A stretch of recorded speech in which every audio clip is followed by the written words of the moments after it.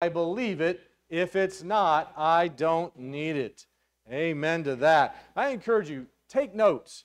Write things down. If you see a Bible verse that you come across that's really important or meaningful to you, make a point to memorize that Bible verse.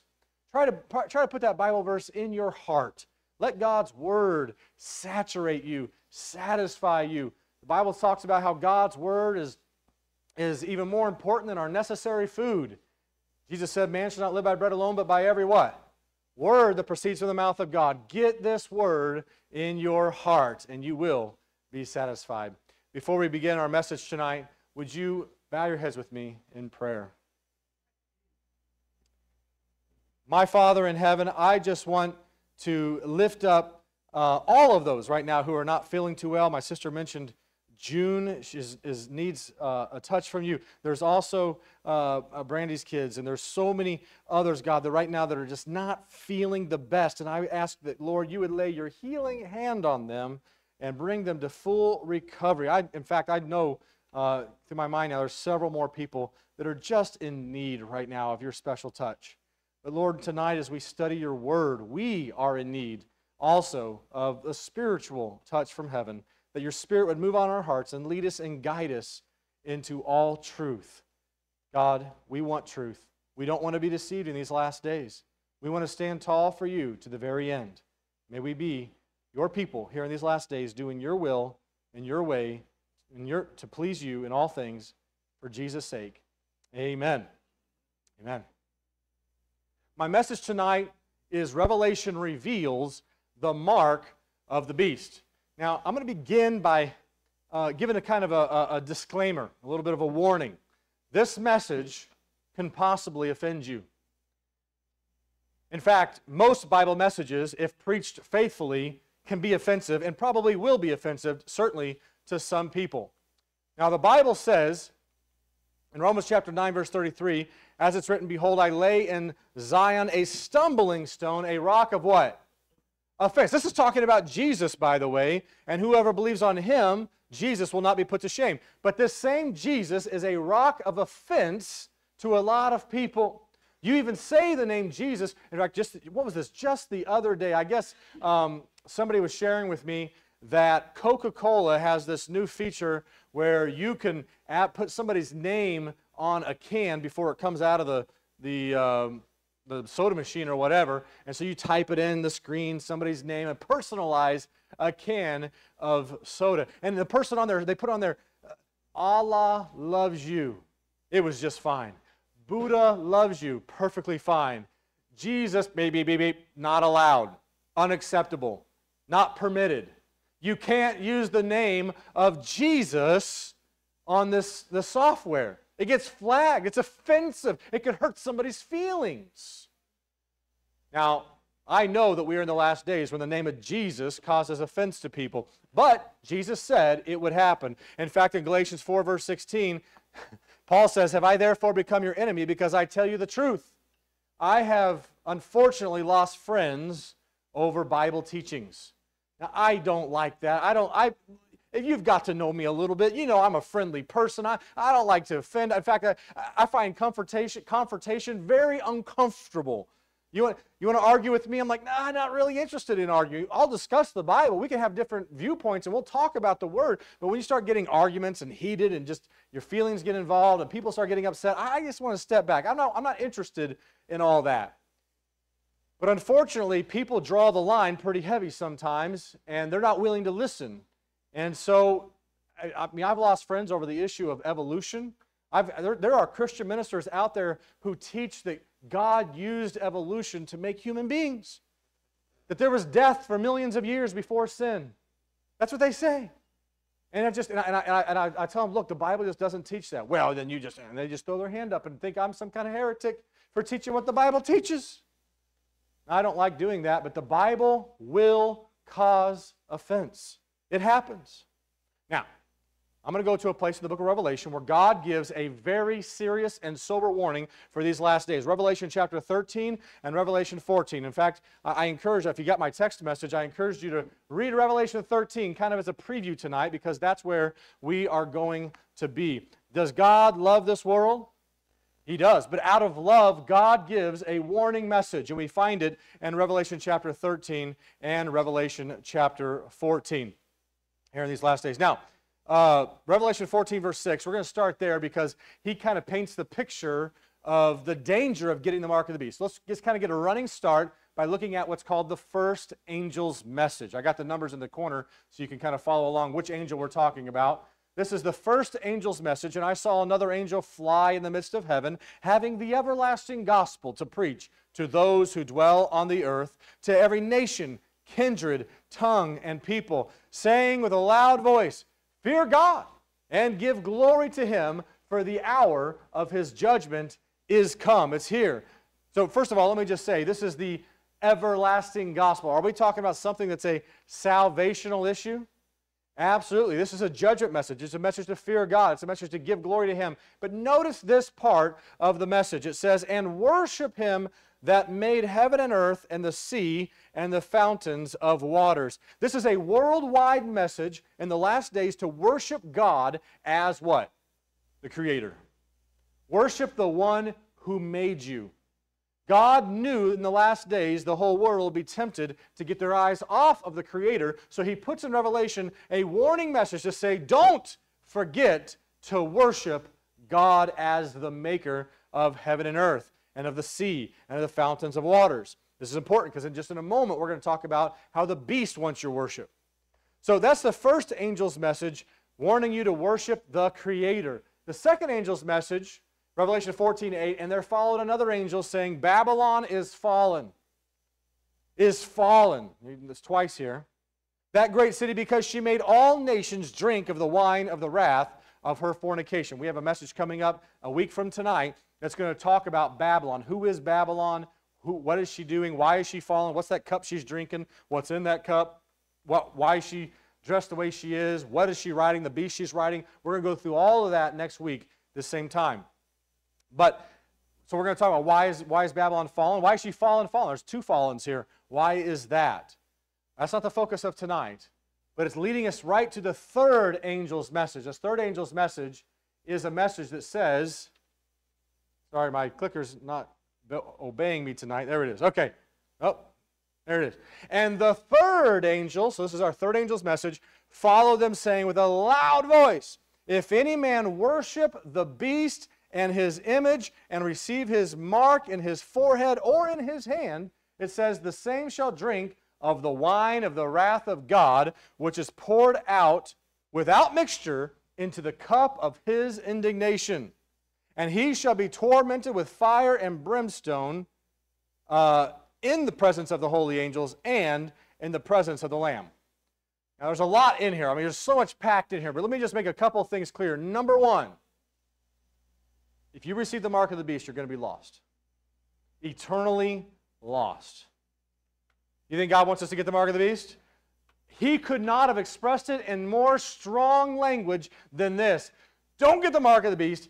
If you get the mark of the beast, you get the wine of the wrath of God, which is poured out without mixture. We're talking about the full strength stuff here, and you're going to be tormented. You're going to be destroyed with fire and brimstone. That's the language of the lake of fire. We're going to look at this next Friday.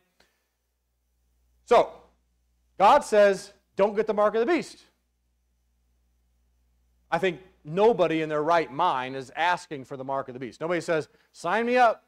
I want the mark of the beast, especially not believers.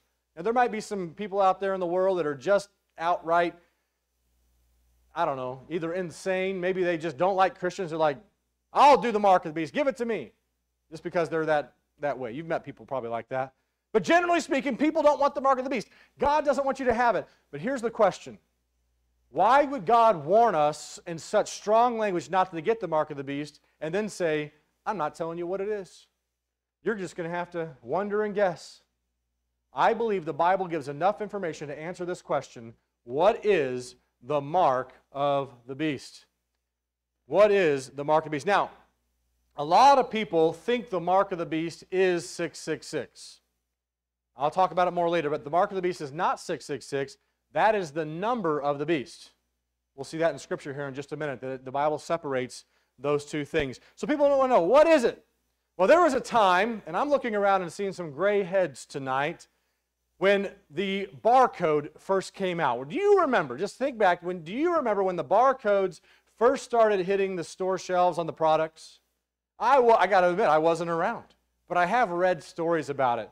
And I am told that in the Christian communities, there was a little bit of turmoil because there was a thought that, that those first two lines and the middle two lines and last two lines that surround the barcode, that those numbers represent the number 6. And therefore, in every barcode, you had 666. Now, I don't know if that's true. I don't know if that's just some sick joke from the barcode industry who did that, or if it just makes practical sense to do it, or if it's not even the way it is. But I'll tell you this, I can be assured that this is not the mark of the beast. And I'll tell you one thing, if it is the mark of the beast, we all have it. Right now, you're wearing clothes that you bought that were scanned with the mark of the beast, with the barcode. You have a phone that was scanned when you bought it with the barcode. You bought books, you've bought food. In fact, you cannot go to the store. You can't shop at any grocery store without beep beep. Now you got to do it yourself even. Talk about the mark of the beast. No. You got to check it out. And so is the barcode the mark of the beast? The answer is no, and I'll tell you why here in just a little bit. Here's the most popular view right now among Christians about what the mark of the beast is. Christians think the mark of the beast is a subliminal, or not subliminal, a subdermal implant, right, under your skin implant. It's a chip. It's a microchip. It goes under your skin, and it's either going to be in your right hand or it's going to be in your forehead, and that's what the mark of the beast is going to be. Now, that's what most people teach today, but I don't believe this is it. And I'm going to give you, I think, conclusive evidence tonight that's going to dismiss this as a possibility of being the mark of the beast. Okay? So don't judge me too harshly yet. Wait till you hear the evidence first. There are some who says, Chrome, if you're using a Chrome browser on your computer, it's the mark of the beast. Why? Because see how the 666 is kind of built into it? That's what some people say. Other people say if you watch any Disney movies or you go to a Disney theme park, you've got the mark of the beast. Why? Because C666 is built right into the logo of Disney. Now, I'm no fan of Disney. Everything Disney does is witchcraft, and it's not good for your kids. It's all about in fact, follow your heart. That's the center. When I used to be in the Church of Satan, that was kind of the center of our theology, so to speak. Follow your heart. And that's what you hear in all these Disney movies. Follow your heart. I grew up on Disney. I know this. I know all about the magic wands and Mickey Mouse and all that stuff. Anyway, I don't believe this is the mark of the beast. Now, this one got pretty clever. Have you heard this one before? This one is really interesting. So they say the Monster Energy drink, if you've ever drunk any of those, you've got the mark of the beast. And here's why they reason. They say that the 3 claw marks you see there, right? It's supposed to be a monster doing this. Well, in the Hebrew language, you have different characters. And English doesn't really do this too often, but there's something that most languages have called gematria. Every letter represents a number. In fact, if you speak Hebrew or have the Hebrew language, you don't have separate numbers. You actually have the letters of the alphabet. Now, the modern Hebrew might be different. But the alphabet here, you can see Aleph, Bet, Gamil, Daleth, Hey, and then that 6th letter is the letter Va. It's the letter Va. Va, it looks like that claw mark, doesn't it? And they say the Va, Va, Va, which in Hebrew amounts up to 666. And look at that subtext right there. It says, unleash the what? Beast. Now, I do not believe, this drink has killed kids. There's like lawsuits out there for kids overdosing with caffeine and all these things. But get this, as bad as it is, and I don't recommend it for anybody, it is certainly not the mark of the beast. But why all this imagery? Let me tell you, Satan is sick. And 2 things. First of all, I think he wants to distract people. And second of all, I think he wants to mock Christianity. And he's trying to put this kind of foolishness everywhere so as to get people's minds in different places. Now, the second latest idea of what the mark of the beast is they say it is the COVID-19 vaccine. I probably shouldn't even say that because it gets taken down from YouTube. Right? It's the jab. Is this the mark of the beast? Well, a lot of people, I'm telling you, when this was going on and the heat of it, and you kind of got, you saw, if you were watching the news at all, people divided over this issue. I mean, it's divided churches, it divided schools, it divided communities together, divided families. You're evil for not getting it. Well, you're evil for getting it. It's just the hate and the vitriol. I just saw it all, And so, but here's the thing. People are saying, I'm not getting it because it's the mark of the beast. And there's come all these conspiracy theories about it, but I'll tell you this. I'm not trying to divide anybody in this room, so I'm not going to really get all political on this, but I'll tell you, whether this is the best thing for you or the worst thing for you, it's missing something if it was going to be an issue of the mark of the beast. So, I am treading on thin water here. I'm just going to tell you this. We need to think before we put things in our body. I'll just say that. Use not just our common sense, but do our research before putting stuff in our bodies. And our bodies are sacred. The Bible calls our bodies the temple of the Holy Spirit, right? So we need to be careful. But I will say, first of all, where do they put this injection in people when they get them? Is it in their right hand or their forehead? They put it in their arm. I say, well, then it flows to the right hand or forehead. I'm telling you, people really stretch things out to make it into the mark of the beast. But I'm going to tell you something. Even if it was bad for you, it is not the mark of the beast. And again, I'll talk to you in a minute more about why that is. But the latest teaching about what the mark of the beast is that the mark of the beast is AI. That there's going to be artificial intelligence somehow affecting us. And I've heard a couple different theories about how this can lead to the mark of the beast. And if you are playing around with AI or using AI, you're going to get the mark of the beast. Now, all of these things lack something that the Bible says is at the center of the mark of the beast issue. You know what that is? You guys are already on ball. Worship. The mark of the beast issue is an issue of worship. In fact, worship is in Revelation 15 times, especially in chapter 13 and 14, right? And this is the focal point of this mark of the beast issue, is an issue of worship. Does Jesus want us to worship Him just in spirit? Does He want us to worship Him in truth? He says, those that worship Me will worship Me in spirit and truth. God is looking for such to worship Him in these last days. The central issue regarding the mark of the beast is an issue of worship. And that's what's going to happen. In the last days, you're going to have all the false and all the good, all the false and all the truth is going to come in collision in the last days. And you, every one of you, are going to be in the hot seat. And you're going to have to answer for what is truth. Because you don't want to be found falsely worshiping in the last day, like Cain and Abel, right? Who did Cain worship? I'm just going to ask, who did Cain worship? The true God. Well, ultimately, right? My sister here says himself, and that's true. But he believed with all of his heart he was worshiping the true God.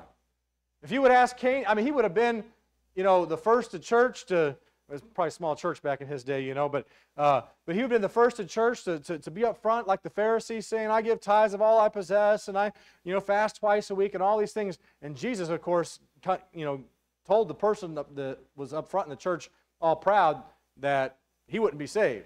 There was a sinner outside that was beating his chest and wouldn't even look up to heaven and said, God, be merciful to me, a sinner. That's the one who was to be saved. But the point is that both of these worshipers were in church. One in the front church. No offense to my people in the front. I like people in the front. I really do. But, we don't do it arrogantly, right? But the fact is, just because you go to church doesn't mean you're worshiping God. Too often, the worship is not about me. I've heard people say, I didn't like worship today. Worship didn't bless me today. I didn't get much out of worship. Well, let's pause for a second. Worship isn't about me. Nobody came to church to worship me. Worship is about God. It's about focusing on Him. Now, a couple things about the mark of the beast. First of all, the mark of the beast is not 666. The Bible says that, in fact, it mentions the number of the beast, the name of the beast, and the mark of the beast. 3 separate things that we need to be aware of. Next, it's not a chip. It's not a chip, and it's not physical. Now, let me illustrate to you why. You want to know why this will not work? I'm going to make a very clear illustration for you. I want you to imagine that the time came to enforce the mark of the beast. And I want you just to imagine for a moment it is a microchip. And so the police force, all their military uniforms, they come knocking on my door and they say, time to get this chip. This chip is for good, your good. This chip is for the national security. This chip is for national unity. All these different, whatever excuses they make, it's time for you to get yours. And I say politely, because I'm a Christian, no thank you. And they say to me, we weren't asking. We're going to give you this. And I'm like, no, you're not. I do not want this in me, right? You're not putting anything under my skin. And they said, look, if you don't do this, we're going to kill your family. That's pretty serious, right? And I said, you know what? God will take care of my family. God will take care of me. Next thing I know, they whack me across the head. I'm knocked out on the floor. I wake up, and what do I find under my wrist? They put the chip in me when I was knocked out asleep. Here's my question. If that chip was the mark of the beast, do I have the mark of the beast? Why not? Because there was no choice involved. To worship, you have to have choice. Now, let's do a different scenario. Let's say my neighbor, he's not a Christian, doesn't love God, doesn't love his neighbor. He's just a mean, old, cantankerous, curmudgeon neighbor. You maybe got one like that? We're supposed to love them, but they don't love you very much. Well, let's just say the government comes and knocks on his door. And he pulls out his gun and says, you get off my lawn. And so they back off and they say, all right, well, we're going to leave Mr. Curmudgeon alone. Right? And so he doesn't get the chip. You see, he doesn't get it, the physical chip in his hand. Here's my question. Does he then not have the mark of the beast, or is it impossible for him to not get it? You follow what I'm saying? Just because he says, I don't want it, and by force refuses to get it, doesn't mean he won't get the mark of the beast, because the mark of the beast is not a physical mark. It's something that think about this, everybody in the world is going to have either the mark of the beast or the seal of God.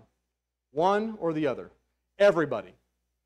If you're not a worshiper of Jesus Christ, actively receiving the seal of God, you are going to get the mark of the beast. Even if you have a gun and says, I don't want it, you're still going to get it, because it's not a matter of a physical item in your body. It's a matter of a decision that you make. Somebody, oh, by the way, I forgot about this. Does anybody have one of these? Go ahead and hold up your phone here. Anybody got one? Just pull it out, hold it up. You got it? Put it in your right hand. Right now, you have a chip in your right hand. Do you not?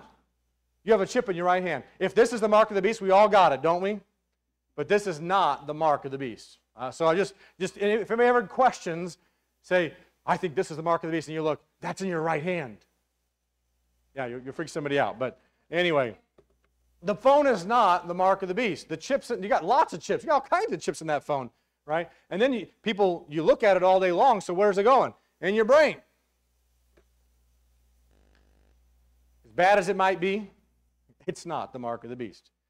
So how do we understand what this mark of the beast issue is? If it's a matter of choice, it's a matter of worship, let's examine the Scriptures in the light of that truth, and let's discover what the mark of the beast is and what it's not. And I'll tell you, finding out what the seal of God is actually going to be the first step toward understanding the mark of the beast.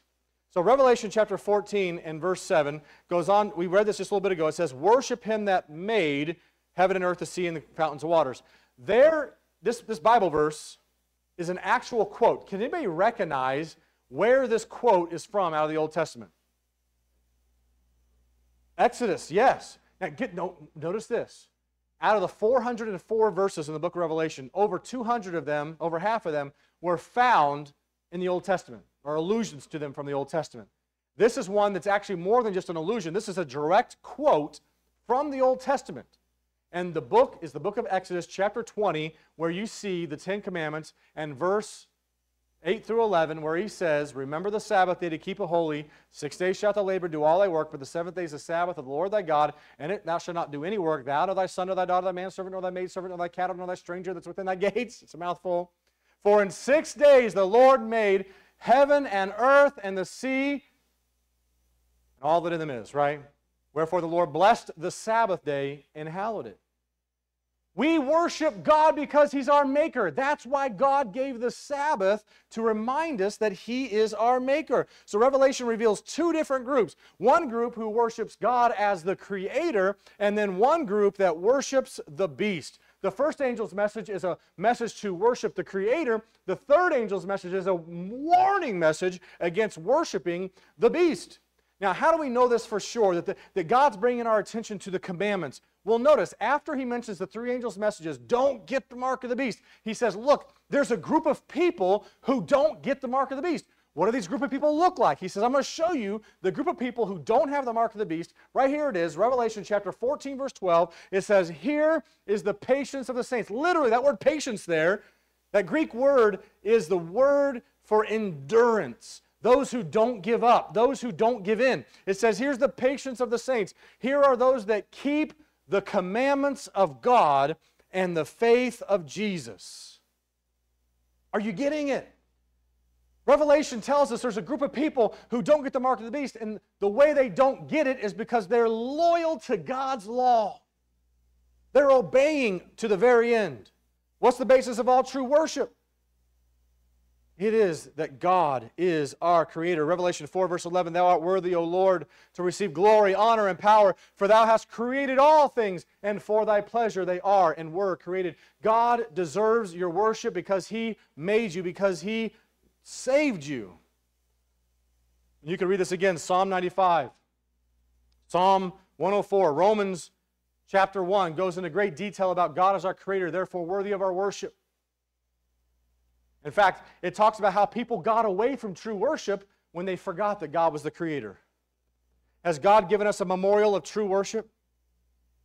Has God given us something to say, this is a sign of true worship to me? Has God left a sign of His creative authority? I believe the answer is yes. I just read it to you. This is the sign, friends.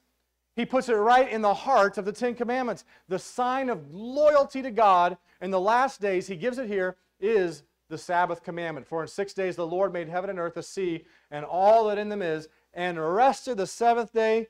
Wherefore the Lord blessed the Sabbath day and hallowed it. Sorry, I skipped off the first part. Remember the Sabbath day to keep it holy. The one commandment that God said remember is the one that all humanity has forgotten.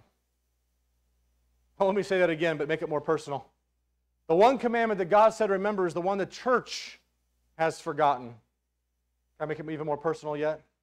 The one commandment that God said remember is the one that I have forgotten. Oh, Lord, save us. The basis of our worship is that God is our Creator. And so, friends, when we move away, and Satan knows this, but when we move away and start breaking the Sabbath, we're moving away from true worship. Notice Ezekiel 20 and verse 12. Moreover, I also gave them my Sabbaths to be a sign between them and me, that they may know that I am the Lord who sanctifies them. The Sabbath is a what? It's a sign. It's a sign that identifies God's true people. Think about it. All throughout history, God has had a people. And He said, look, I want you to know who my people are. Look for the ones that are keeping the Sabbath. It was there in the Old Testament. It was there among the apostles. It was there in the New Testament church in the book of Acts and on. And it's still the same today. God has had a people identified. And by the way, the Sabbath isn't the only. I'm not trying to identify the Sabbath as the only sign. I think God has all of His law, has loyalty to His whole law as a way to separate His people from the world. But the Sabbath becomes a very unique one because you know what? You ever heard of the law of Hammurabi? There are pagan laws out there that were written that says don't kill and don't steal and don't lie. Pagan communities out there that says those are bad things, don't do it. I would say pretty much we're living in a pretty pagan and secular society today, and it's wrong to steal. It's wrong to lie. It's wrong to kill. But you know what sets God's law apart? Is God says, I've got a special day. The world doesn't have that. The pagans, they do have their own special day, but it's a counterfeit day. But God says, I have my day to identify my people so you don't have to be confused. Notice that the word seal, the sign is the same as a seal, is the same as a mark in the Bible. He's talking about circumcision, but he says he received the sign of circumcision, a seal of the righteousness of faith. There in Romans chapter 4, verse 11. The point being is that when you see a sign in the Bible, it's the same as a seal. There's another verse that identifies those seals as a mark. So mark, seal, sign, talking about the same thing. So when we come to Revelation chapter 7, watch this. This will blow your minds. Revelation chapter 7, 2 and 3, he says, actually, let me back up just a second. Revelation chapter 6. This chapter identifies, it's the sixth seal that's being unsealed. And basically what it is, it's the coming of Christ, the coming of Jesus. And there's a group of people that they look up in the sky and they say, it says, they hide us from the face of him who sits on the throne and from the wrath of the Lamb. For the great day of his wrath has come, and who shall be able to stand? It says, who's going to stand in the last days? Everybody else is going to bow down. Everybody else is going to flee and run. Who's going to stand in the last days? Well, Revelation chapter 7 tells you these are the people who are going to stand. Okay? And then he describes them. He says, he cried with a loud voice to the four angels to whom it was granted to harm the earth and the sea, saying, do not harm the earth or the sea or the trees till we have sealed the servants of our God in their what? You notice here, God's people, God's last day people, the people who are alive to see Jesus come back, the ones who are standing when everybody else is fleeing, this group of people are sealed with a seal. Where are they sealed at? In the forehead. And you'll notice, I'm going to come back a little bit later and explain why the forehead. But you notice that God's last day people are not sealed in the hand. It doesn't mention that. It mentions that God's people are sealed in the forehead, but that the mark of the beast is in the forehead or the hand. Again, I'll talk about why in a little bit. So you have really only two choices in the last days. You have the seal of God, or you have the mark of the beast. When we're worshiping, now here, okay, I'm going to try to make this as simple as can be. If you worship the beast in the beast's way, you will get the mark of the beast. If you worship God in his way, you will get the seal of God. I think already we know we need to worship God in his way, to do it the way God said do it. So to identify the mark of the beast, we must identify the seal of God. What is the seal of the living God? Isaiah 8, verse 16, bind up the testimony, seal the law among my disciples. God gave us his law as a seal to... Now, we think about what a seal is. Anciently, a seal was how you would take a document, an official document. I don't know if you've ever been married before. I did this. I have brought my marriage certificate to these meetings before. I have my marriage certificate. There it is on it, a seal from the county of Cole in Missouri that is testifying that my wife and I are going to be married. It's a seal from the county, who was this? The county commissioner, county clerk, somebody, county clerk maybe, who put a seal on there. And it shows that it's authentic, right? It's authenticating this document. You actually see this in Esther chapter 8, verse 8. Write ye also for the Jews as it liketh you in the king's name, and seal it with the king's ring, for the writing which is written in the king's name and sealed with the king's ring may no man reverse. Remember when Jesus was taken into the tomb? When he died, they put a Roman seal on that to say, do not tamper with this. You know, at least until that next Sunday, right? This was to be sealed up because they didn't want to have, remember they came to Pilate and said, hey, they're going to steal his body away, seal that thing up. And so he had that tomb sealed. So a seal, notice a couple things about it, identifies who's in charge. Secondly, it shows ownership. Thirdly, it protects and holds things together. If you have a jar of pickles, right? You want to be sure when you get that jar of pickles, it is sealed when you get it, right? So when you open it, what does it do? You know, it just pops open, right? You want to hear the pop. If you get a new jar of pickles and you don't get that pop, then that seal has already been broken. That seal is designed for what? To protect you. By the way, sometimes that sealing process is not the most comfortable. You want to seal a can of, anybody do any canning or jarring, right? You got to put it in some hot water. That sealing process is not the most comfortable. Sometimes usually involves some heat. But in this case, God wants to seal his people. He wants to protect us. He wants to identify us as his own. It's his ownership of us. And it identifies that he's in charge over us. Remember, the one who does the sealing is above the one who's sealed. That's why he says he sealed the servants of God in their foreheads. We've got to have a place of an attitude of a servant. God wants us to come there. So notice a few elements of every seal that you see. First of all, you have a seal that will reveal a name. So every seal has a name on it. And then you have a title on the seal. And you have a territory on a seal. You see those three things? Let me give you an example. I don't remember the lady's name, but on the seal I had with my marriage certificate, it had her name, it had her title, and the county that she had authority over. One day I hope to get a pardon from the Missouri governor. If anybody has any connections with the Missouri governor, let me know. And I hope to get a pardon and have some kind of government seal on that pardon that has his name, his title, and his territory over the whole state of Missouri. That would be a wonderful thing to have. And so, President of the United States, the current president, Joe Biden, whether you like him or not, he's got a seal, and that seal would be his name, and then his title, President of the United States, and then the area of the United States of America, right? So that would be his seal. Does God have a seal? He does, and it's right in the heart of the Ten Commandments. You've already seen it, but you may not have noticed it. Here's his seal. Watch this. Remember the Sabbath day to keep it holy. 6 days you shall labor and do all your work, but the seventh day is the Sabbath of, watch this now, the Lord your God. Now that word, when you see the word Lord capitalized in your Bibles, do you realize it's not the original word was Lord. It was actually God's sacred name. Did you know this? When you see it capitalized, it's usually in the first letter is fully caps, and then O-R-D is small caps. When you see that, that was God's original Hebrew name. In Hebrew, it was Yod-He-Va-He, right? In Hebrew, it went from right to left. And so there's different pronunciations. You've heard Jehovah, which there's no J originally, so it's probably not Jehovah. But then you have Yehovah, and some say Yahweh would be, how do you say God's name? I'm not really sure.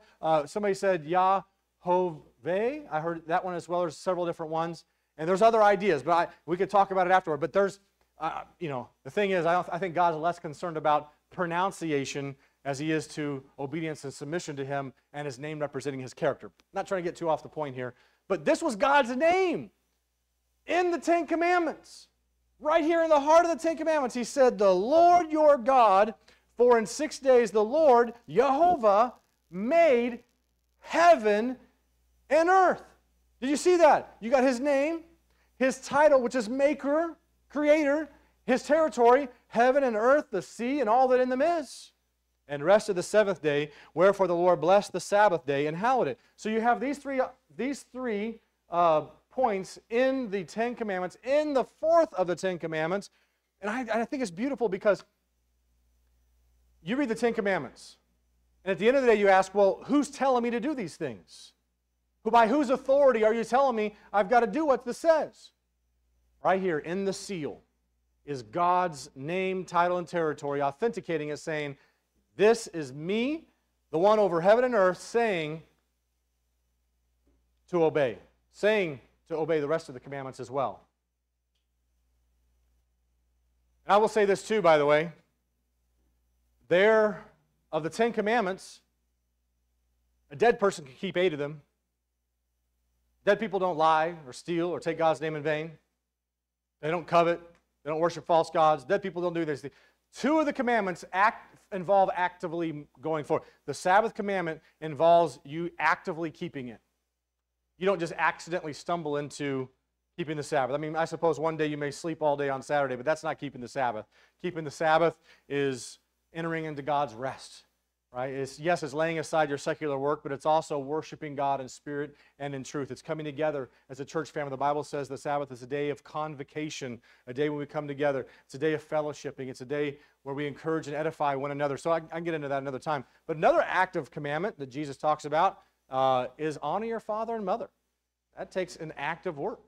So God's seal stands in contrast to the beast's mark. So as we understand the seal of God, we're going to better understand what the mark of the beast is. Notice again, Hebrews chapter 8, verse 10, this is the new covenant experience. I will put my laws in their mind and write them on their hearts. I'll be their God, and they shall be my people.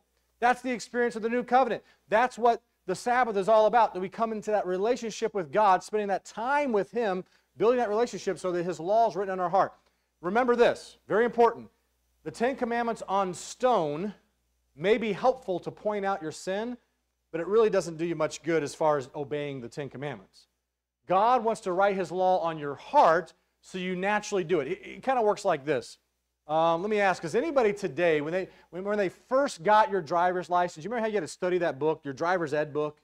And you had to study it really good, learn your signs, well, anybody still have that book in their glove box? You know, that one you had to study. Is it still there in your glove box? When you pull up to a red light, do you pull it out of the glove box and just double check what that red light means? You see, there's a difference here between the driver's ed book in your glove box and in your heart. I hope, if I'm out there on the same roads driving that you're driving on, I hope that you have the driver's ed book in your heart. So that when you see a red light, you don't have to stop and think about it. Wait a minute, now what was I supposed to do again? But you put your foot on the brake and it just naturally, you don't even think about it. You could be in the middle of a conversation. You could be, whatever you're doing, your mind is immediately doing this. It's so natural. When I first married my wife, we got an apartment way out in the country. It was a duplex, but it was way out in the country. And you had to go around these bendy turns. Well, there was this one turn that literally was like a 90-degree, like, just like that. And I can't tell you how many times as we're in love, talking, we're newlyweds, and we're just talking away. And I turn my turn signal on, just turning a bend. I turn my left turn signal on like all the time, she'll tell you. And it's like, it wasn't an actual stop turn thing, but it's just how your mind knows you're turning left. You ever done that before? Am I the only one that turn your turn signal on just because you're kind of in that auto mode? That's how God wants us to be with his law. He doesn't want us to stop and think, should I tell a lie? Let me weigh the pros and cons of telling this lie. No, he wants you to be like, no, don't lie. Lying's wrong. It's always wrong. It always will be wrong. He wants us to have that experience. And so that's what God wants to do, is write his law in our hearts and in our minds. But Satan, he wants to twist God's law so the wrong law is written on your heart. What if some nefarious person out there slipped you the wrong driver's ed book that said green is stop and red is go? Would you feel comfortable about that? I mean, if you found out about that, you'd be pretty upset, wouldn't you? The man who baptized me told me a story about his dad. After he found out the things that I'm sharing with you, he got so mad, he went up to his preacher and about punched him out for lying to him for all these years. Now, he learned better over time, but most of these preachers out there, they're not lying out of malice. They just don't know any better, right? But I would be pretty upset if I found out somebody slipped me the wrong driver's ed book, because that's deadly. And so I see a red light, I push the gas even harder. I see a green light, I stop. That's going to create problems. That's going to create accidents. Satan wants us to have the wrong things written on our heart. And that's why we see in the book of Daniel, chapter 7, and verse 25, and that Satan, the Antichrist, shall wear out the saints of the Most High and think to change times and laws. Now, if you were not here during my message on the Antichrist, and you don't know who the Antichrist is, you don't know who the beast of Bible prophecy is, this may throw you for a loop a little bit, but to understand the mark of the beast, you need to understand the beast, right? And so I encourage you, get the lessons, get the study guides, go back and watch the videos. You really need to understand this, because it was the Antichrist who started tampering with God's commandments, his laws. That's why we have Sunday keeping and other things out there. So here's the question. Since the final issue revolves around worship, what earthly religious power claims that it has authority to change God's law? Well, let's quote that claim and see who's claiming it. Perhaps now this is St. Catherine's Catholic Church Sentinel, May 21, 1995. Perhaps the boldest thing, the most revolutionary change the church ever did happened in the 1st century, which was actually the 3rd century. But anyway, the holy day, the Sabbath, was changed from Saturday to Sunday, not from any directions noted in the Scriptures, but from the church's sense of its own power. The church having power to change it, not based on Scripture, but by their own power? Friends, that is false. Here's another one. The Pope, according to this translation from this Pope, he said, the Pope has power to change times, to abrogate laws, and dispense with all things, even the precepts of Christ. Friends, Satan has attacked the seal of God, the Sabbath, which is the basis of worship. Now again, I say the Sabbath is the basis of worship. Worshiping God as the Creator is the basis of worship. The Sabbath was given to protect that basis of worship. So let's ask the question. We already know the answer. We went over it the other night.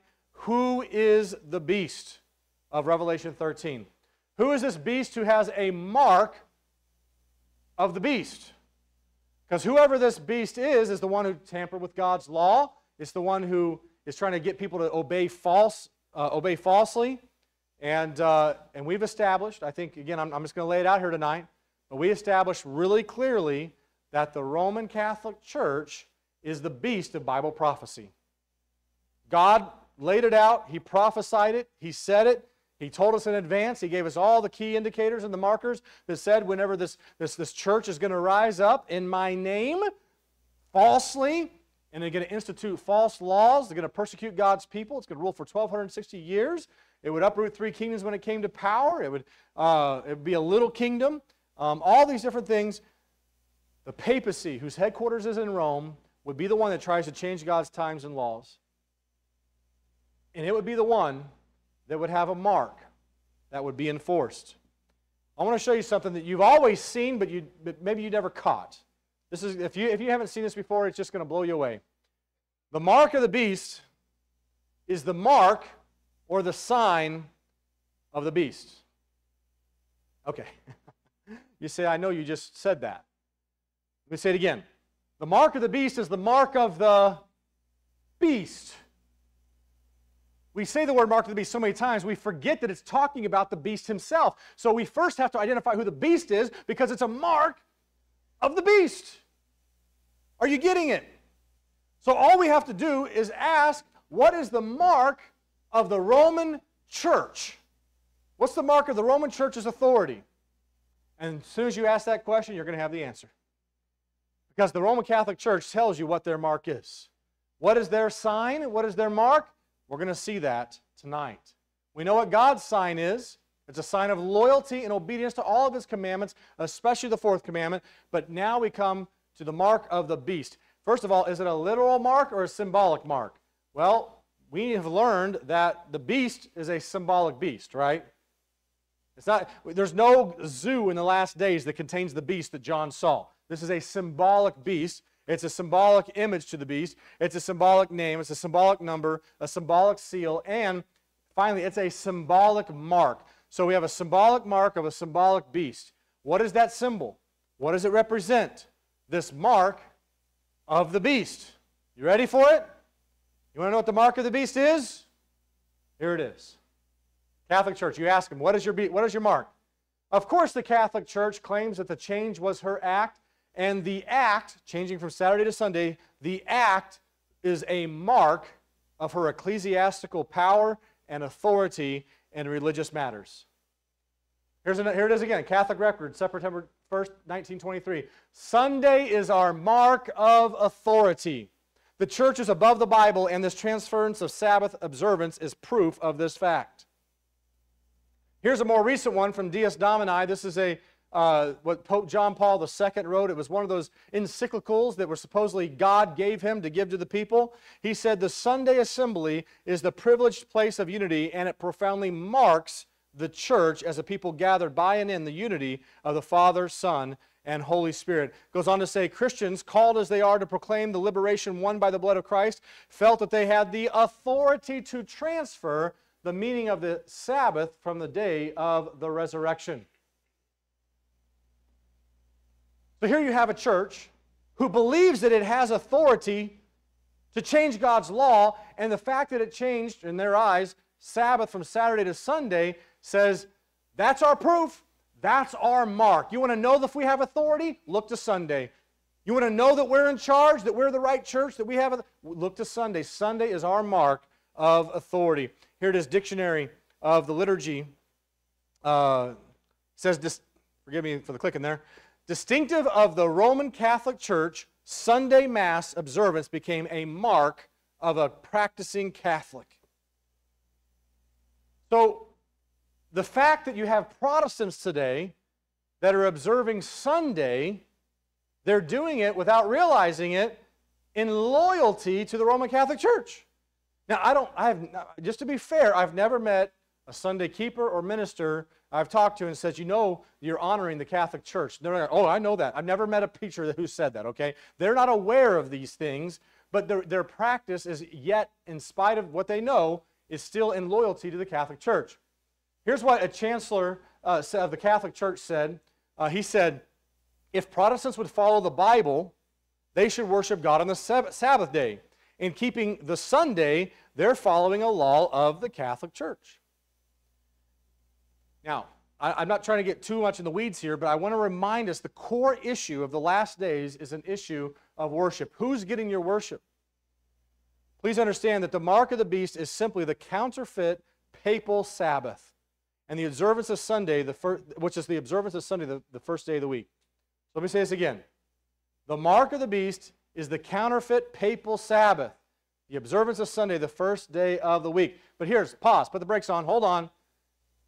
Somebody's you're thinking this right now. If you want to ask it, but we're in the middle of the meeting. You're telling me, Pastor, that if I keep Sunday, I've got the mark of the beast.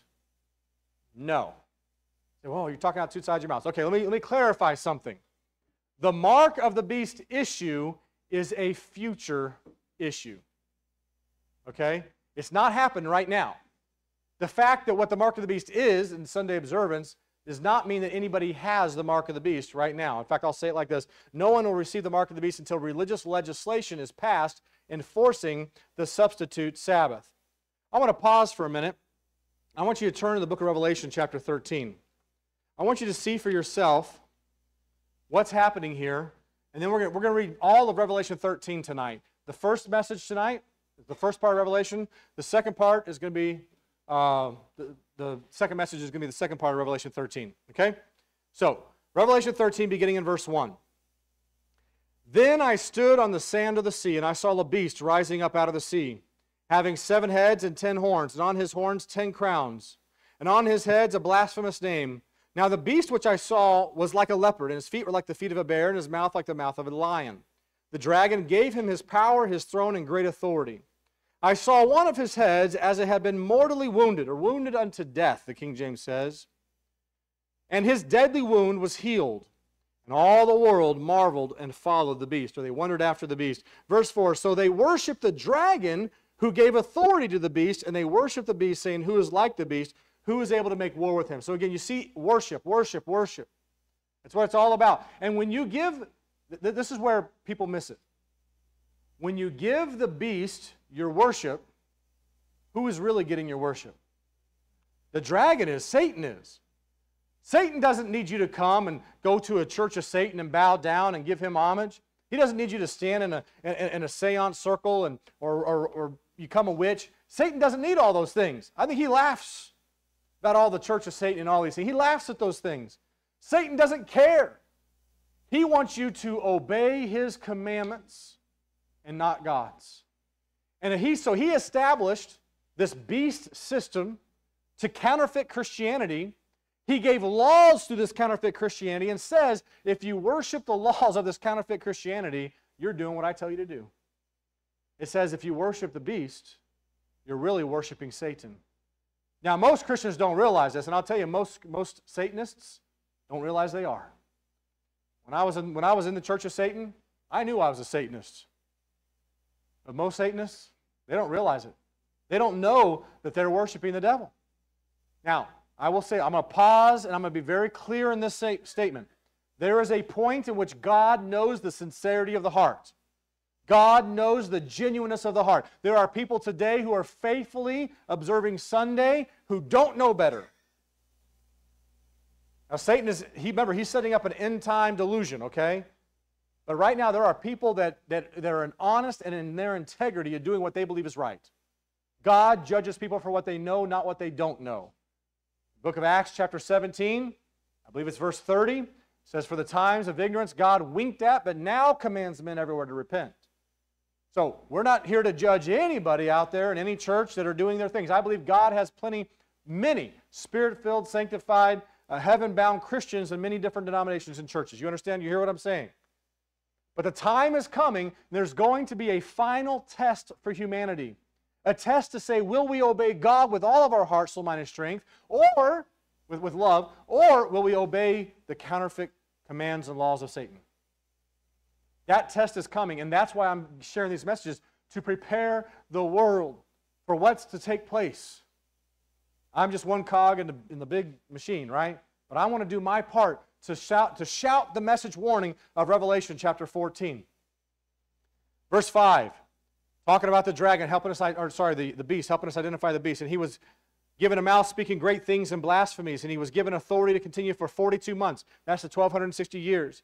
Then he opened his mouth in blasphemy against God, against his name, his tabernacle, and those who dwell in heaven. It was granted to him to make war with the saints and to overcome them, and authority was given him over every tribe, tongue, and nation. And all who dwell on the earth will worship him, whose names have not been written in the book of the life of the Lamb slain from the foundation of the world. If anyone has an ear, let him hear. He who leads into captivity shall go into captivity. He who kills with a sword must be killed with a sword. Here's the patience and the faith of the saints. So again, the people who endure, the people who don't give in, the people who don't worship the beast, the one who have the patience and faith of the saints, these are the ones who stand tall amidst this enforcement. But here's the thing. The next beast, there's another beast, and we're going to talk about that in our next session. He's had two horns like a lamb. I'm going to skip down just a little bit, and I'm going to show you here. I have some scriptures on the screen here in a minute. I'll share with you as well.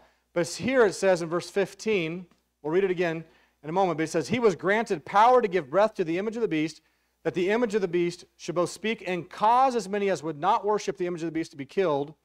It says, he causes all, both small and great, rich and poor, free and slave, to receive a mark on their right hand or on their foreheads, and that no one may buy or sell except one who has the mark or the name of the beast or the number of his name. So again, we'll get more into this in just a moment. But this picture of this beast who wants your worship, and it's going to come down to the point it's going to be enforced by law. Until that law is passed, enforcing Sunday observance, nobody has the mark of the beast. Now, the mark of the beast is what it is, but nobody has it yet. And I would say, even before the mark of the beast is enforced, you and I should be far away from it, so we're not tempted to give in to it out of pressure that we see coming.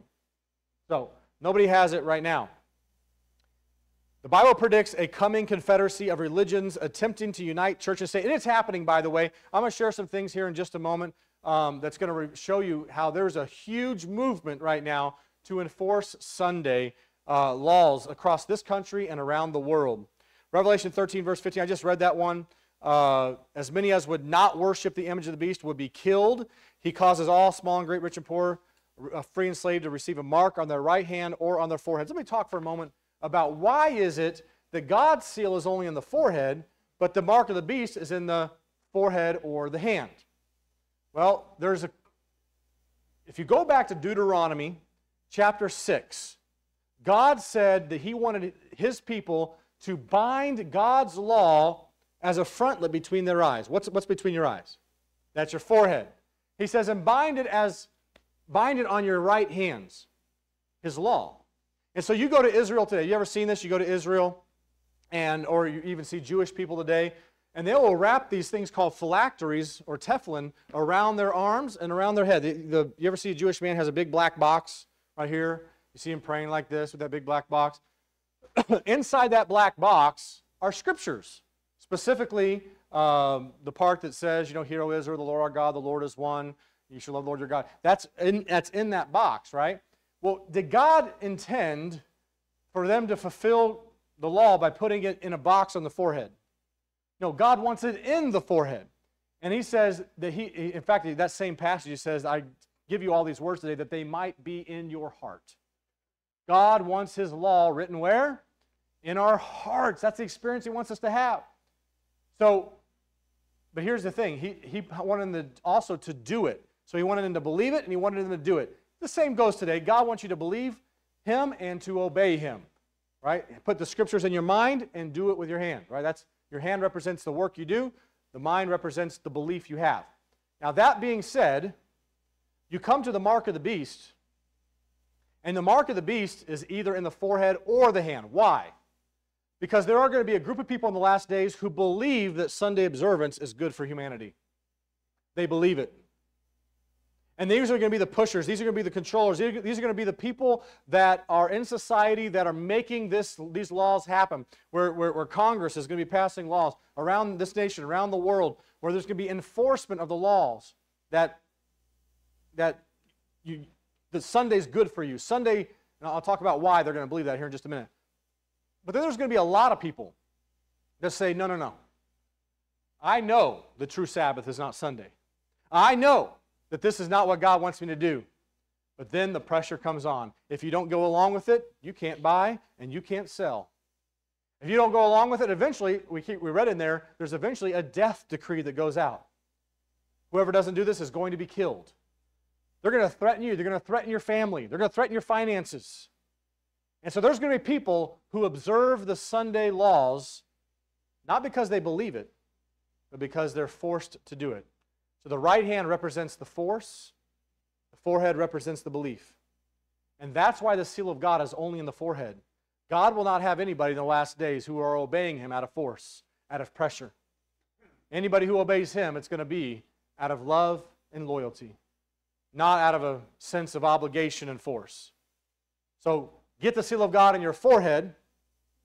Never get the mark of the beast either in your forehead or your hand. By the way, don't worry. When they come to you and try to force the mark of the beast on you and tell you can't buy or sell, you know what? You have a God who's going to take care of you. The Bible says, waters will be given Him, His bread will be sure. You claim those promises of God. Jesus says, when I come back to the earth, will I find faith? Will I find faith in the earth? He's asking that question. Will He find it? Well, the answer is up for every one of us to decide. Will He find it in me? God's looking for people who will stand tall when the whole world is bowing down. So there's going to be, like I said, a death decree.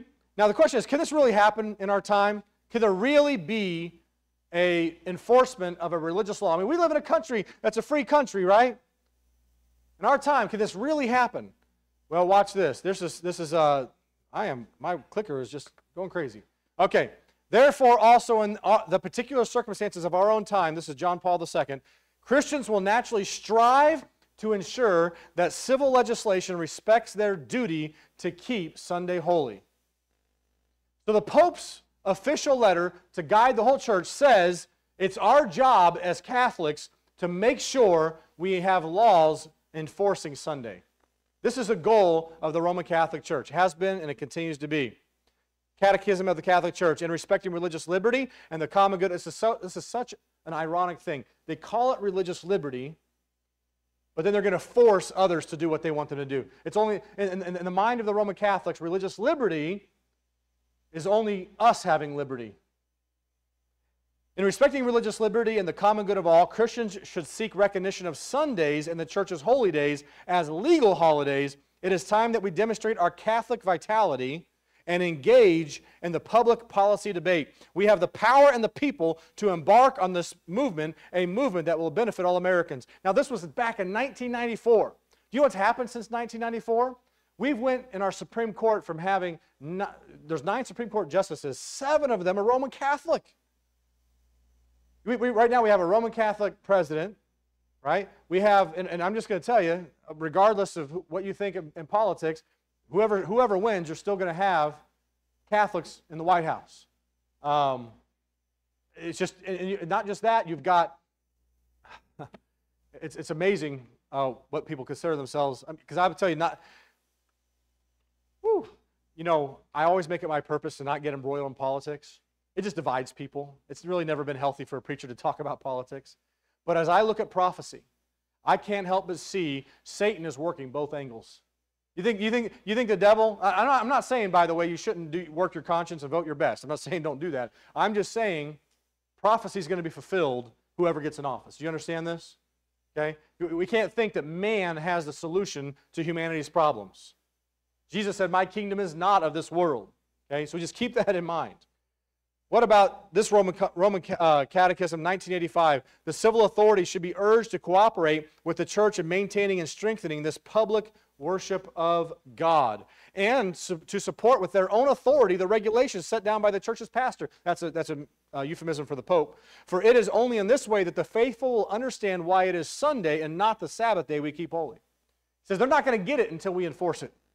They're not going to understand this until we make it into a law and make people keep Sunday. This is what's coming down the pipeline, friends. Bible prophecy is very clear in this matter. And let me just say, touching on another issue that's very hot topic today, there's a lot of people who are coming in this country in not the right way, that the predominant religion is Catholic. And there is a major, you think about that for a little bit. I'm going to keep moving. Here's something that happened here in the European Union. They were turning to the Pope over what was going on throughout the European Union. They're saying the Pope has the answers. In fact, I didn't have time. I was thinking about, I need to update some slides. There are some things that's happened just in the last few months where the Pope is winning the world over as a moral leader. And he's already done a lot, but even more now. Here's what Joseph Muscat, he's the Prime Minister of Malta, he said, I do think that Pope Francis is the ultimate world leader that within the circumstances has the skills and vision to say things that transcend the obvious banalities we all say in politics. And so in Europe right now, there is movements to enforce Sunday laws. In fact, there's one European Sunday Alliance working throughout. And do you know in Poland right now, they have like a 3-year plan, I think it's coming up on the 3rd year, where they were shutting down all work on Sundays throughout the country of Poland. Sunday law, I got a friend who lives in Poland, and their Sunday laws are being enforced over there with penalties for violating them. And I'll say this as well, there are, in politics, there's 2 fractions. You got the religious right, you got the liberal left, right? On the religious right, Christians are the quickest often who are to say we should have Sunday for moral reasons. We're going to see a video in just a moment that's going to highlight that.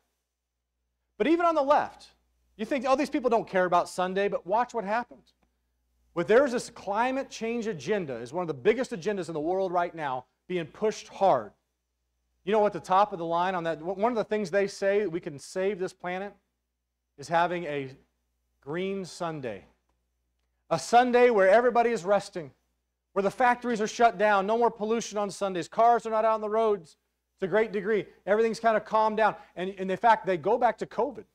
And they say COVID proved that pollution went way down. After they had all those lockdowns around the entire world, they were measuring the pollutants. And they said the pollutants went way down when nobody was out doing anything. We can have that every day, 52 times a year. Every Sunday we can shut things down. And this can go a long ways toward reducing carbon emissions and other things. And so guess who's on board on the Sunday agenda? Those who aren't even religious. Sunday is being respected even in Israel, among the Jews, in Muslim countries. They're establishing Sunday laws saying basically that, respect Sundays in those countries. But what about Protestants? Protestants who say, we believe in the Bible. Protestants say, we don't follow traditions of men, we follow the Bible. What about them? Are they going to unite with the beast power in urging for Sunday legislation? I think the answer is yes. And I'm going to show a video to you here. I'm hoping that you guys can hear us. I'm going to be very quiet, and I may even set my microphone close by here. I want you to hear this. Knives, or you can use whatever. It's the soul that is corrupt. And how we get back... You guys can't hear that. I have not tested this in advance. Country, I don't know. Since we are slowly eroding religion at every opportunity that we have. All right. Debating a bill requiring... All right, let me try this. I'm going to start this over. I'm going to put my microphone up to the speaker on this TV. Soul that is corrupt. And how we get back to a moral rebirth in this country, I don't know, since we are slowly eroding religion at every opportunity that we have. Probably we should be debating a bill requiring every American to attend a church of their choice on Sunday to see if we can get back. Okay, I'm just going to tell you what she said. Sorry about that. Okay, so essentially, let me just tell you what she said. This is Sylvia Allen. She's a senator out in Arizona. There was a stabbing. This kid was stabbed, and they were saying, we got to create some laws. We got to do something to deal with the moral crisis in our country today. She said we should be debating a bill to enforce Sunday for people to go to churches of their choice, But you got a choice. They're not enforcing you to go to a certain church. You don't have to go to the Catholic Church, but they're going to enforce Sunday keeping. That is her goal. That's her idea. And frankly, this was debated back in the 1800s. It was called the Blair Bill. It was in the United States Senate. They wanted the entire country to be keeping Sunday. In fact, they had Sunday laws in this country. You heard them. They're called blue laws. Even, was it, are you allowed to buy a car on Sundays here in this state of Arkansas? I don't think you can. I know Missouri you can't. I was buying a car from a friend up there, and he has a dealership, and he's like, well, we're going to have to post-date this check because I can't sell you a car on Sunday. That's the law. And so it's still there today. And while there are those that, trying to lessen, normally the corporations, the big money-making companies, they want to keep their shops open on Sunday, but there's a demand right now for Sundays, for things to be shut down on Sundays. And so it says they worship the dragon, which gave power to the beast, and they worship the beast, saying, who is like the beast? Who is able to make war with him? And so the last issue is over worship. But how does this beast get the whole world to worship? Is it even possible in the last days? In my next session, I'm going to show you how this is going to be enforced around the world, and it's going to make a lot of sense to you. So the Sabbath is the last day of test of loyalty and true worship. We know the seventh day is the Sabbath. We know the first day is the counterfeit Sabbath, and Satan is doing his best to get people on his side because there will be a line drawn. There will be the sheep and the goats. There will be the wheat and the tares. There's going to be two classes of people. Well, those with the mark of the beast, those with the seal of God. And friends, I'm appealing to you tonight to make sure that you are prioritizing what's right with God and refusing to get the mark of the beast. It's not going to be as simple as, no thank you. It's going to be a matter of choice. Who will you obey? Who has your loyalty? Go back to the Garden of Eden. It wasn't about a piece of fruit. And frankly, it's not about a day today. It's about us obeying God, doing what he says, taking him at his word. If you're observing Sunday and that's the day the Pope made holy, are you not worshiping him? Remember that number 666? Remember that? That number 666, Vicarious Filii Dei, that represents the authority that the Pope takes to himself to say, I've got the power to change God's law. That's what he says. It's not the mark of the beast, but he's the one who has the power to, he's the one who's been given authority. I shouldn't say that. I guess he is given authority by the dragon to enforce this mark of the beast. The Pope, he's the head of the papacy. He's the one who claims to be the vicar of the Son of God, the authority to change God's law. We know it adds up to 666. We went over this the other night. If you missed this message, go back to my message about unmasking the Antichrist in 666. I went over this in great detail. But the Pope's name adds up to 666. Now, I don't know if this guy here, Pope John, or this is Pope Francis, I don't know if he's going to be the one that's going to be majorly involved in enforcing the mark of the beast, because he's old. He's about to die. I don't know who this Pope's going to be, this next one, but you keep your eyes open and watch what's happening. I don't know why Time Magazine would put him on the cover with the M sticking out like horns out of his head. Anyway, you ever notice that? But I'm just making this point that if you obey the Pope, this is a true. This is a magazine. This is not edited, okay? But if you obey the Pope, you're obeying the decrees of the Catholic Church. If you obey the Pope and the decrees of the Catholic Church, you're really obeying the one who set it up originally, which is Satan himself. So the question at the end of time is, who will you worship? Will you accept and submit to God's sovereignty, or will you submit to the sovereignty of the Pope? Remember, it's not a matter of one day over another. It's not a matter, but it is a matter of authority and loyalty. I appreciate what my sister said earlier. When we're not worshiping God, we're really worshiping ourselves. We're setting up our own opinions as a God. Jesus really was upset when the Pharisees kept doing this. They start setting up the traditions of man. He said, you have made of no effect the commandments of God by your tradition. So soon, church and state is going to unite to undermine our freedoms. So I'm asking you tonight to make your decision. Now, I don't have a lot of time left. I'm going to go to one passage in the Bible that is really, really interesting. It's in the book of 2 Kings. Actually, I think it's 1 Kings. 1 Kings chapter 12. 1 Kings 12, there's a story in the Old Testament where you guys are familiar. I don't want to take too much time to give you the history of this, but you know, King Saul, he was not the best king. Then came King David. David did a pretty good job. After David died, Solomon took over, and Solomon, he did an all right job. God really prospered Solomon's reign, even though he wasn't the best guy. Around the end of his life, he repented. Solomon had a son. His name was Rehoboam. Rehoboam, he said, you know what? I'm going to make it harder than even my dad did. And because of that, the people rebelled. And this is what split Israel and Judah. 10 of the 12 tribes stayed to the north. 2 tribes stayed to the south, and the Levites, right? So you have Benjamin and Judah to the south. They became what we know today as Judah. And then you had Israel to the north. Those were the other 10 tribes. Well, there was a guy by the name of Jeroboam. So you got Rehoboam, son of Solomon, and Jeroboam. I think son of what? Nephat? I can't remember his last name. Anyway, Jeroboam, he became basically the king of the north. Are you with me so far? Jeroboam, he was at first, God put him in his place. God gave him the authority over the 10 tribes. But he got scared. He got really worried about his authority. And here's what happened. I'm going to read the story here. This is 1 Kings chapter 12. It says, this is verse 25. 1 Kings 12:25. Jeroboam built Shechem in the mountains of Ephraim and dwelt there, and he went out from there and built Peniel. And Jeroboam said in his heart, now the kingdom may return to the house of David. He was very insecure. He was afraid that the 10 tribes is going to go back to Rehoboam. Verse 27, if these people go up to offer sacrifices in the house of the Lord at Jerusalem, then this heart of this people will turn back to their Lord Rehoboam, king of Judah, and they will kill me and go back to Rehoboam, king of Judah. What was he worried about? That they were going to go back to Jerusalem and their loyalty would return back to Rehoboam. Therefore the king asked advice and made 2 calves of gold and said to the people, it's too much for you to go to Jerusalem. Here are your gods, O Israel, which brought you up from the land of Egypt. And he set up one in Bethel and the other he put in Dan. Now this thing became a sin, for the people went to worship before the one as far as Dan, that's at the north, and he made shrines on the high places and made priests from every class of people who were not the sons of Levi. Are you with me so far?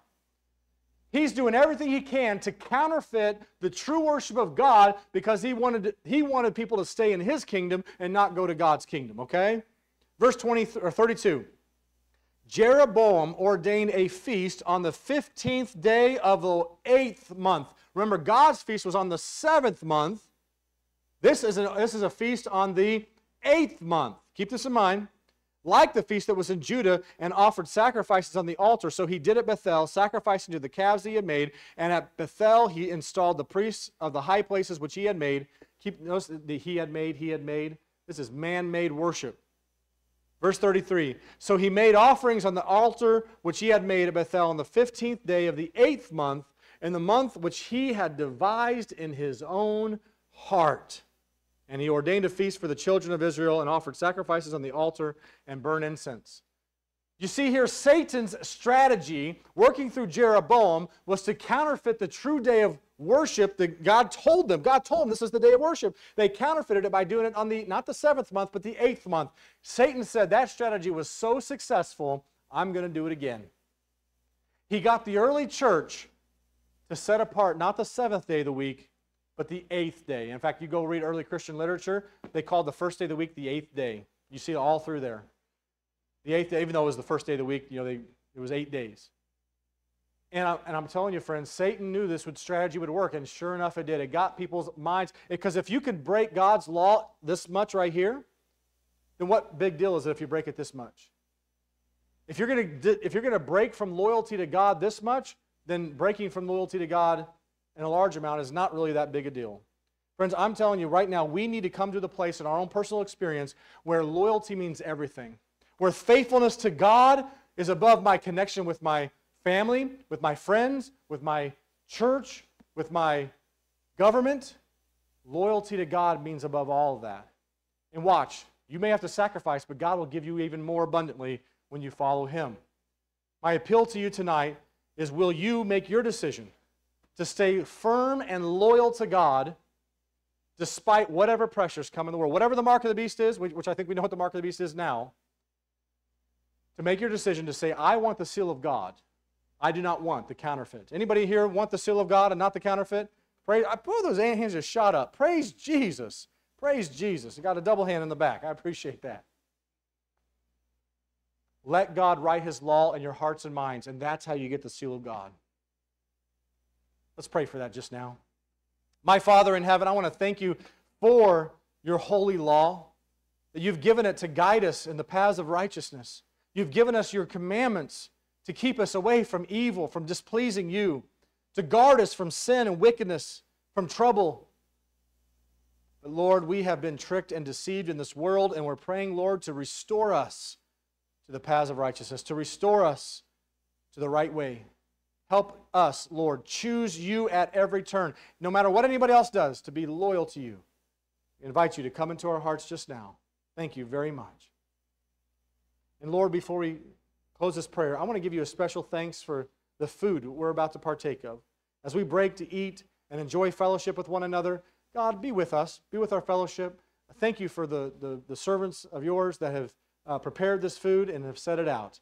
May we eat to your honor. May we eat to your glory. For we ask it in the name of Jesus. Thank you very much. Amen. Amen. All right. Jenny, any instructions tonight? Oh, yes. That'd be really good. If you guys want to, the front table here can turn around to that table. If you guys want to turn around to the other table, you can. And try to sit at the table with the tablecloths. How about that? And have your food. That way, any messes can be easily cleaned up, and you can get to know your neighbor. Also, I think tonight we're going to do the round circle. So go through the left over there and come on around and get your food. We already had the blessing, so go eat. And let's do it fast because we're going to get started about 7 o'clock to 7:05 or so.